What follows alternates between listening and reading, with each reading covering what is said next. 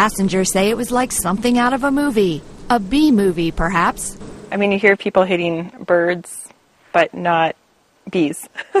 An Allegiant Airlines flight from Las Vegas to Duluth, Minnesota, returned to the Vegas airport shortly after takeoff Monday after hitting a swarm of bees. When we landed, the fire department and the cops were waiting, and they took off along the runway after us. It was a little scary coming back down into Vegas. I mean, you don't know what damage is done. A spokesperson for Allegiant Airlines says bees clouded the windshield and got sucked into the engines, forcing the pilots to turn around. Passengers say they didn't feel anything, but the smell was disconcerting.